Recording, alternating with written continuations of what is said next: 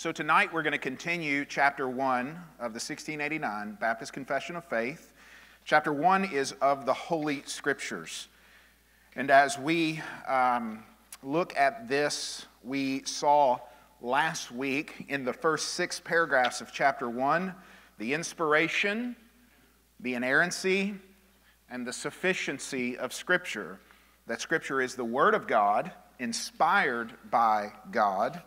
That when you hear Scripture, you are hearing God speak. When you are reading Scripture, God is speaking to you through His Word. As we said, God speaks today through Scripture alone. And so the sufficiency of Scripture is the Bible is complete. There is nothing to be added to or taken away from it. And there is nothing that is lacking in Scripture that we need. It is not as if there is some spiritual truth that we need that is not contained in the Bible. God has given us all that we need in Scripture. Also, Scripture is infallible, which is different from inerrancy. Inerrancy means that Scripture is without error. It's totally true. Infallible means that Scripture will accomplish its purpose. So infallible means that Scripture is powerful, it is living, it is active, it changes lives. The Word of God saves people from their sin because in it they find the gospel of Jesus Christ, by which they are saved. So we looked at those in the first 6 paragraphs, and tonight we will finish chapter 1 by starting in paragraph 7. So this is on page 13, middle of the page, chapter 1, paragraph 7. And I've entitled tonight's study, The Perspicuity of Scripture. Now, I know that's a big, fancy theological term. Let me tell you what perspicuity means. A lot of people will tell you that perspicuity simply means that Scripture is clear. It means that, but that's not all that it means. Perspicuity means not only is Scripture clear in its meaning, but God has given us everything we need to be able to understand it. So the doctrine of the perspicuity of Scripture also recognizes that the Holy Spirit helps us understand His Word. That those who are born again by grace through faith in Jesus Christ are indwelt with the Holy Spirit, and when we read His sufficient, inspired Word, He enables us as Christians to understand His Word. Now, God has given you pastors and theologians who can help you to understand His Word, but it is also true that if you read your Bible, you are able to understand what it says. You might struggle in certain areas. There might be things that will take a lot of study, and you may have to ask your pastor or read a book to try to research something or study something to better figure it out. But the point is this: the Bible is not some cryptic code book. I hear so many people saying things like, well, I can't understand the book of Daniel or the book of Revelation, or God forbid, the book of Leviticus, my favorite book, right? So we know that some things in Scripture are harder to understand, but that does not mean that you can't understand them. And one of the things, the principles that we see coming out of the Protestant Reformation that early Baptists emphasized is the principle of Scripture interprets Scripture. The best way to understand what Scripture means here is to read the rest of Scripture. There are so many places where later Scripture clarifies what comes before. In the New Testament, we have an inspired commentary on many of the Old Testament passages. When Paul speaks about Abraham in Romans chapter 4, and how Abraham was justified by faith and not by works. So many times when the New Testament authors cite Old Testament authors and explain what those passages mean. As we read the whole of the Bible, we can understand the Bible better. So if you're reading one passage and don't understand it, part of the key to understanding that passage is to continue to read all of the Bible. This is why you need to read from Genesis to Revelation. You need to read through your Bible. And as you do that, you will understand much better what it is saying. And when you apply yourself to the study of God's Word, as a born-again believer in Christ, indwelt by the Holy Spirit, you really can understand your Bible. It's not impossible. You shouldn't feel that the Bible is this book that you can never understand. That is not the case. And when we talk about the doctrine of the perspicuity of Scripture, what we're saying is this book is near you. It is in your mouth and it is in your heart so that you can understand what the Lord God has spoken to you. I'm citing there Deuteronomy chapter 30, where Moses told the people that when he gave them the Scriptures. You can understand it. It is the Word of God. And God gave it to you to read, to study, and to grow in your faith in Christ. So chapter 1, paragraph 7 of the 1689 Baptist Confession states, some things in Scripture are clearer than others.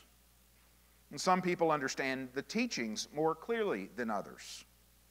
However, the things that must be known, believed, and obeyed for salvation are so clearly set forth and explained in one part of Scripture or another that both the educated and the uneducated may achieve a sufficient understanding of them by properly using ordinary measures.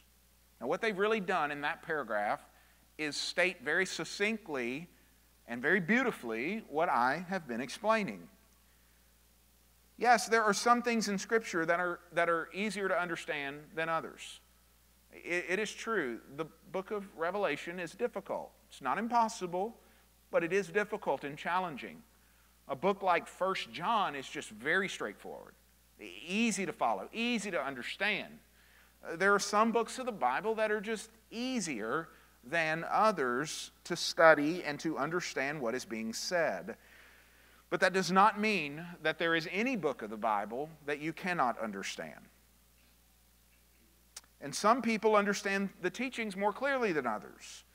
Yes, it is true.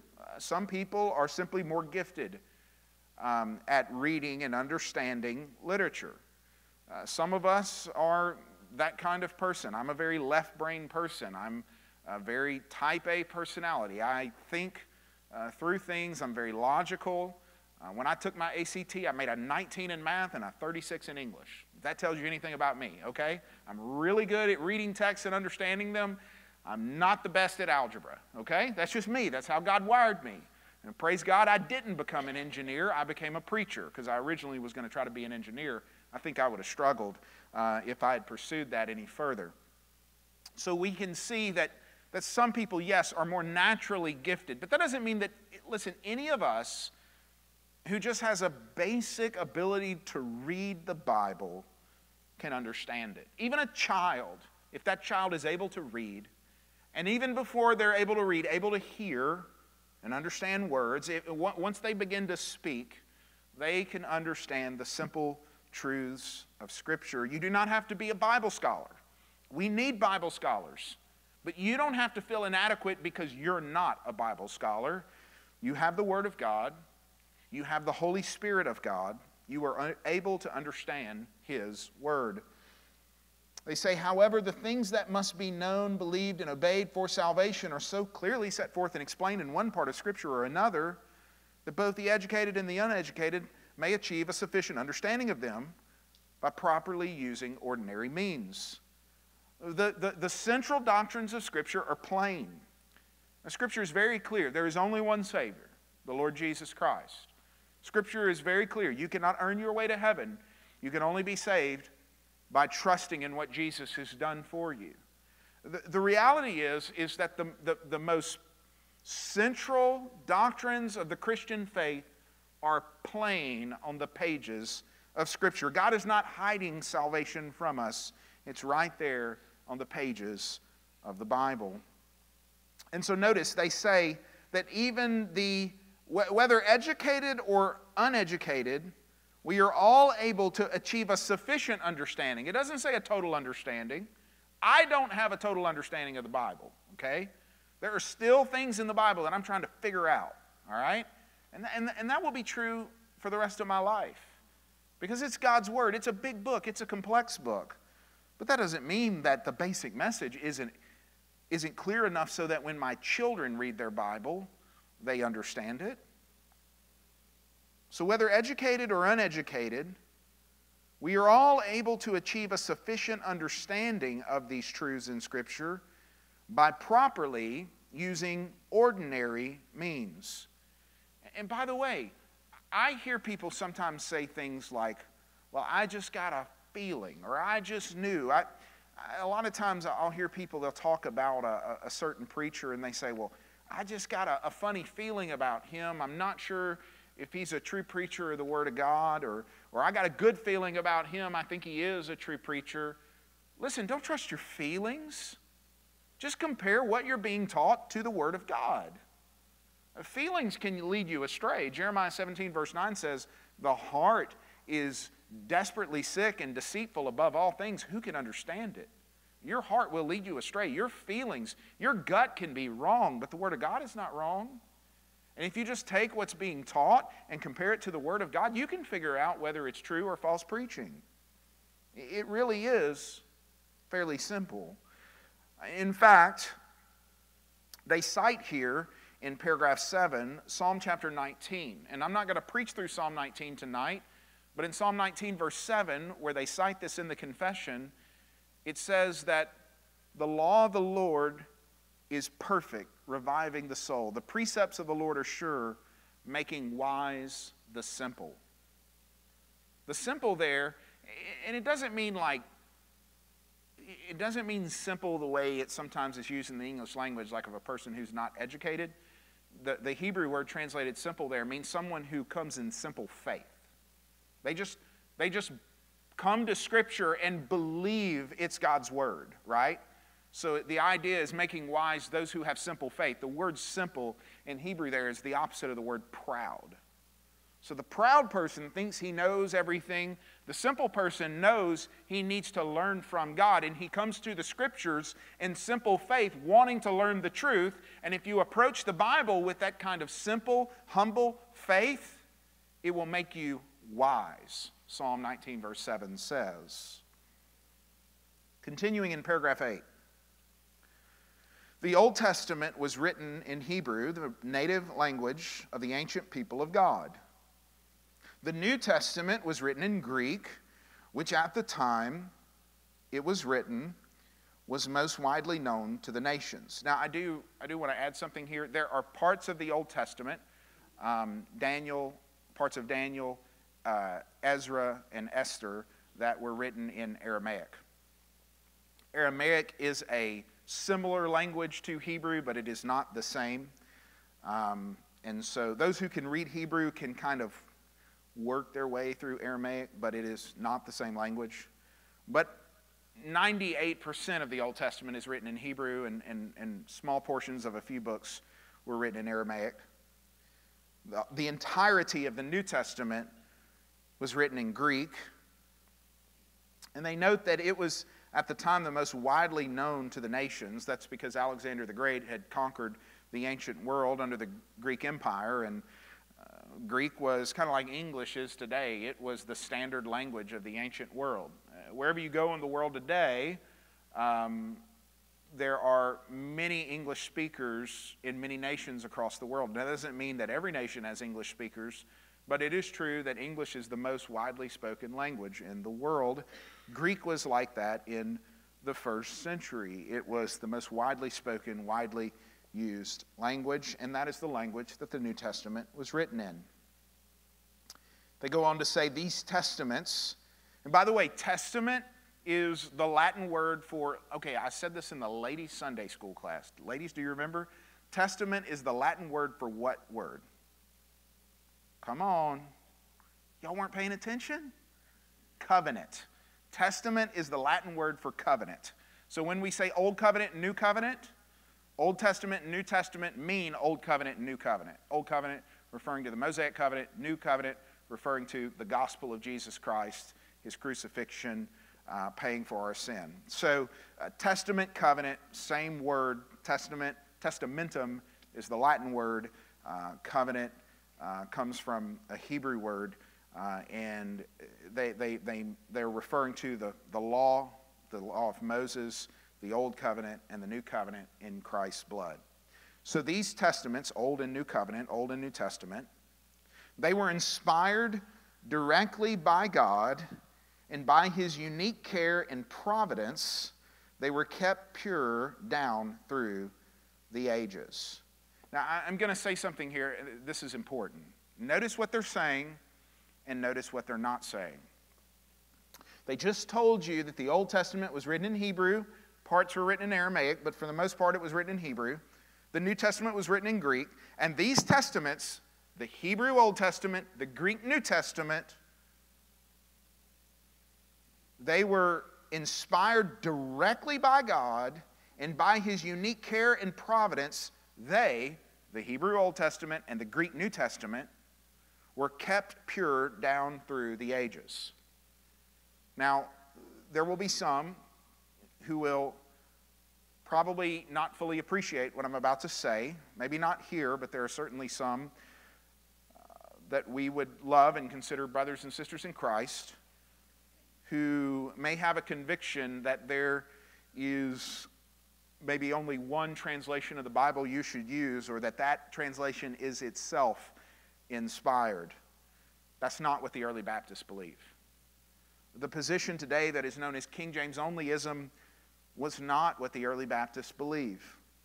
They said here that the Hebrew Old Testament and the Greek New Testament were kept pure down through the ages. Now, is the King James Version and many other translations of the Bible, are they accurate translations so that we can take them and say this is the Word of God?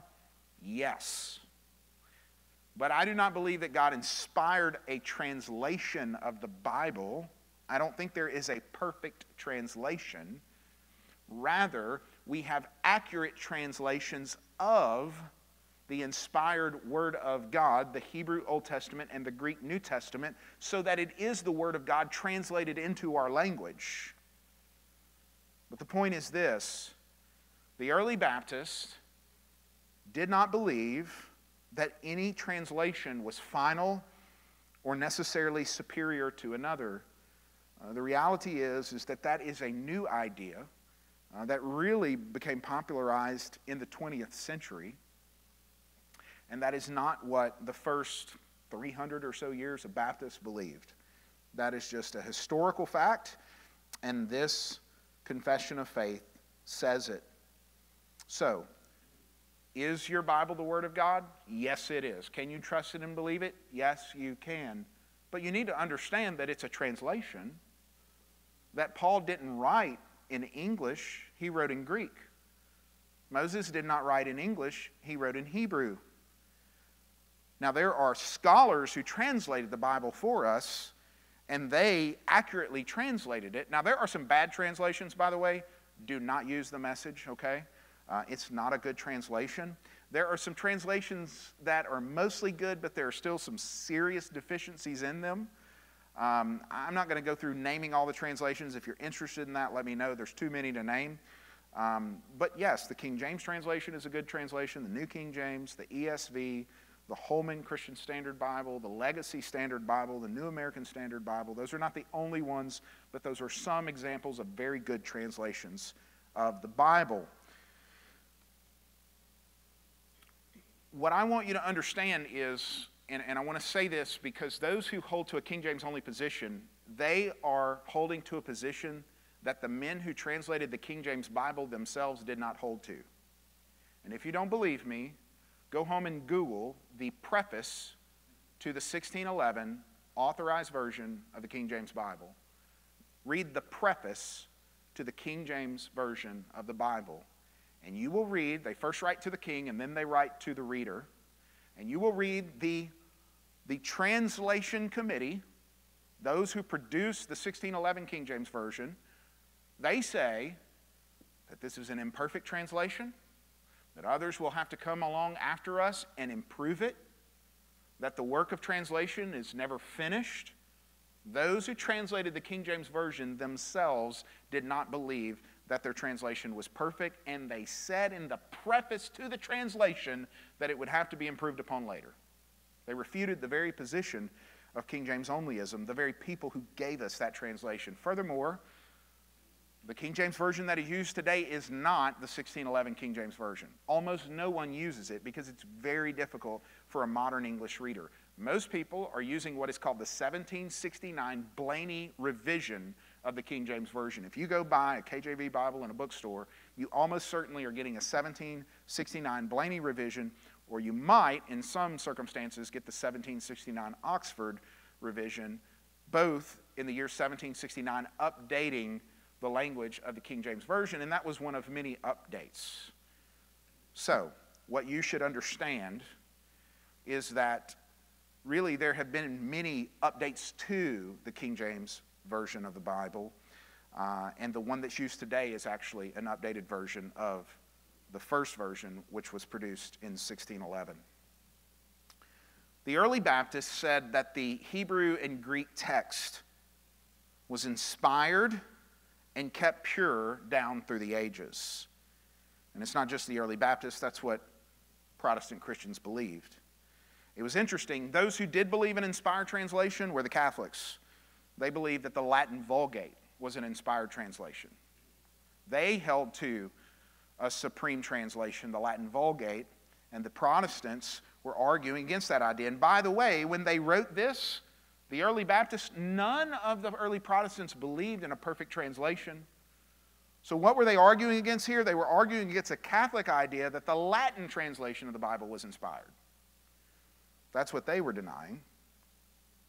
And so, continuing on, they said they are, that is the Old and New Testaments, they are therefore true and authoritative, so that in all religious controversies, the church must make their ultimate appeal to them. When you have a question of doctrine, make your appeal to the Bible. Go to the Bible and find what it says.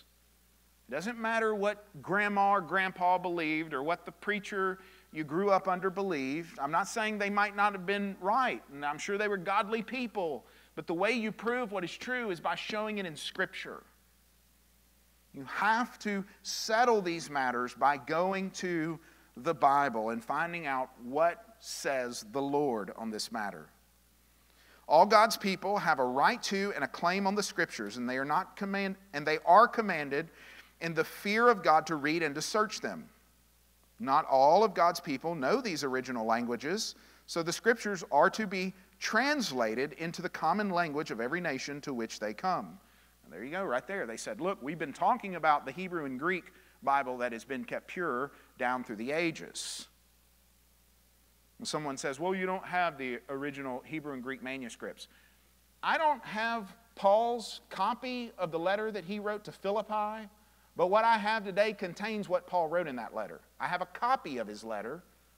We have over 6,000 manuscripts of the Greek New Testament. No, we don't have the original letter to the Roman church, but we do have everything that was in the letter to the Roman church in copies, in Greek manuscript copies of Paul's letter.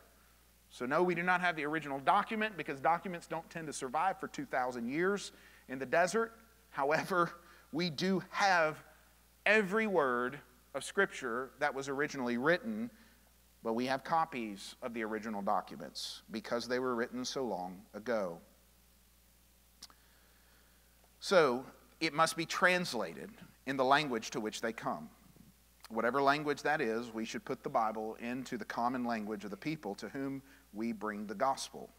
In this way, the Word of God may dwell richly in all, so that they may worship Him in an acceptable manner, and through patience and the comfort of the Scriptures may have hope. Continuing on to paragraph 9, the infallible rule for interpreting Scripture is the Scripture itself. This is the Reformation principle. This isn't just what Baptists believed. This is what all Protestants believed. The infallible rule of interpreting Scripture is Scripture. We don't appeal to a pope. We don't appeal to preachers in the past. We can learn from them, preachers in the past, right? We can read Bible commentaries and we can ask theologians. You can ask me. But it's not that way because I said so or some Bible commentary says so. Ultimately, the Word of God is the rule by which we interpret the Word of God because there are 66 books and it is a consistent whole. It is a cohesive whole. It all fits together. It does not contradict itself. And also, there are so many places where the later authors tell you what passages in former authors, what those passages mean. So, Scripture interprets Scripture. That is the principle. Therefore, when there is a question about the true and full meaning of any part of Scripture, and each passage has only one meaning, not many, notice that.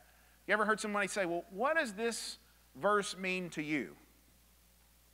I don't want what it means to you, I want what it means. They're repudiating that idea in the confession here. Each passage has only one meaning, not many. It doesn't have a meaning to you, it just has a meaning. Whatever the author intended, inspired by the Holy Spirit, that's what it means. It must be understood in light of other passages that speak more clearly. Lastly, paragraph 10. The supreme judge for deciding all religious controversies and for evaluating all decrees of councils, opinions of ancient writers, human teachings, and individual interpretations, in whose judgment we are to rest, is nothing but the Scripture delivered by the Spirit. In this Scripture, our faith finds its final word. There can be value in Bible commentaries. There can be value in the history of Christianity and what has been taught and preached throughout generations. There is value in this confession of faith. But this confession of faith is not inerrant, and it's not infallible, and it's not sufficient. I like this confession of faith, but this is the Word of God, right? And we have to understand the difference. We can go to other books and sources to get very helpful instruction, and we can learn, but our ultimate appeal must be to the Scriptures themselves. Now, lastly, tonight, I want to take you to a passage in 1 Corinthians chapter 2, and I want to encourage you with the main point I want to drive home tonight, and that's that you can understand your Bible. And I want to encourage you to study your Bible in your own time, as well as when we come to study it together as a church. 1 Corinthians chapter 2, I want to read through the chapter and just make a few comments as I go. Paul had planted the church in Corinth, pastored it for 18 months, according to Acts chapter 18. And so now Paul is writing to the church that he had planted a letter, checking in on them. And he reminds them of how he came and first preached the gospel to them in the city of Corinth. Paul says in 1 Corinthians 2, verse 1, "And I, when I came to you, brothers, I did not come proclaiming to you the testimony of God with lofty speech or wisdom. For I decided to know nothing among you except Jesus Christ and Him crucified." Paul came with a simple message. He didn't come as an academic. He didn't come to impress people. He just preached the Word of God. And we know from reading the book of Acts that he proved that Jesus was the Christ from the Scriptures. We are told constantly in Acts that Paul reasoned from the Scriptures. And when you look at the sermons of Peter and Paul and John, and when you look at Stephen, what are they doing? They're citing Scripture proving these things to be so. So when he says, "I decided to know nothing among you except Jesus Christ and Him crucified," he's saying, I proved who Jesus is and what He has done from the Scriptures. And they, of course, were using the Old Testament Scriptures at that point because that's all there was in the very early days of the church. Verse 3, "And I was with you in weakness and in fear and in much trembling. And my speech and my message were not in plausible words of wisdom, but in demonstration of the Spirit and of power, so that your faith might not rest in the wisdom of men, but in the power of God." Paul says, look, I just came to you preaching the Bible. I gave you God's word, not man's word, so that your faith would not rest in me or what some other man said, but that you would know that you were believing what God has spoken. Or as I've said before, don't take my word for it. Take God's word for it. You shouldn't believe it's true because I said it. You should only believe it's true because you saw it for yourself in the Bible. And you know that God is the ultimate source of that truth. And my job is simply to teach you what God has said. Not what I have to say, but what God has already said. Verse 6, "Yet among the mature," he's speaking of mature Christians, right? "Among the mature we do impart wisdom. although it's not a wisdom of this age or of the rulers of this age who are doomed to pass away. But we impart a secret and hidden wisdom of God, which God decreed before the ages for our glory. And this was God's word and God's plan all along. The gospel is old and it's never changed. Verse 8, none of the rulers of this age understood this, for if they had, they would not have crucified the Lord of glory. But as it is written, what no eye has seen, nor ear heard, nor the heart of man imagined, what God has prepared for those who love Him. The lost world doesn't understand the gospel and the hope that we have in Christ. Verse 10, these things God has revealed to us through the Spirit. Now the Spirit has revealed it in inspiring this word, and as we will notice in a moment, the Spirit illumines our hearts and our minds to understand His written word. He says, for the Spirit searches everything, even the depths of God. Everything you need to know has been revealed to you by the Spirit of God. He searches everything, even the depths of God. Verse 11, for who knows a person's thought except the spirit of that person which is in him? So also no one comprehends the thoughts of God except the Spirit of God. Now we have received not the spirit of the world, but the Spirit who is from God, that we might understand the things freely given us by God. We have the Holy Spirit of God in our hearts as born-again, blood-bought believers in Jesus Christ. And now we are able to understand the things that God has given us in His Word. The world cannot understand them, but those who belong to Christ and have the Holy Spirit on the inside, you can understand your Bible. Verse 13, and we impart this in words, not taught by human wisdom, but taught by the Spirit, interpreting spiritual truths to those who are spiritual. The natural person does not accept the things of the Spirit of God, for they are folly to him, and he is not able to understand them because they are spiritually discerned. The lost person does not accept the gospel and does not understand the gospel, and they will not until God changes their heart, opens their mind, opens their eyes. This is why the hymn says, amazing grace, how sweet the sound that saved a wretch like me. I once was lost, but now I am found, was blind. I was blind, but now I see. That's what's being expressed here. The lost person is not able to understand the Scriptures unless God opens his eyes. These things can only be spiritually discerned, and spiritual discernment only comes by the power of the Holy Spirit helping us to understand His Word. Verse 15, the spiritual person judges all things, but he himself is judged by no one. Well, there's another passage that tells us that we as Christians are to judge. What does it mean to judge all things? We know what's right and what's wrong. We know what's true and what's false. And it says we are judged by no one. What does that mean? Don't worry when the world tells you you're wrong. The world tells you that we evolved from pond scum. Well, guess what? They're wrong. We were created in the image of God, okay? The reality is the world does not believe the things of Scripture, but the Spirit of God bears witness in our heart and helps us to understand what His Word says and gives us confidence that these things are true, and we're to be judged by no one. It doesn't matter that the world rejects the gospel of Jesus Christ. It's true. We don't need their approval. We have the Word of God. We know the truth.